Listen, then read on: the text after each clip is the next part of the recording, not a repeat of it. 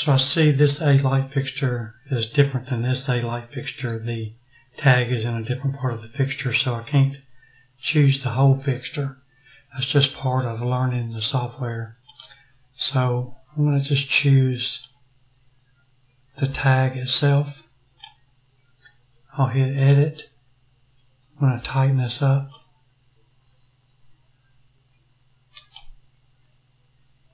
I'm going to save changes. And I'll simply go to auto count. It's going to take the same amount of time to count one fixture or 1,000 fixtures.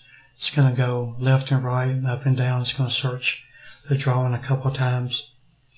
Like I said, if it's a small room with just a few fixtures, you can manually count it much quicker than the auto count. But on a real large job with an open box store, this works pretty good.